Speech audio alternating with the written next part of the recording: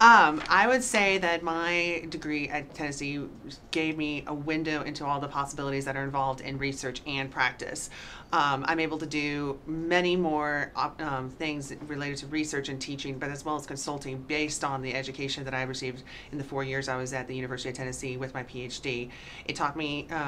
how to work hard, how to become not only an expert in the area of social media and crisis communications, but I also learned how to really use these skills that I've learned in the classroom and working with mentors like Dr. Palanchar, and apply them both in the classroom and in consulting, which in the 2 years I've been out has really been giving me a lot of opportunities to travel to places, in Spain, and also consulting businesses in China.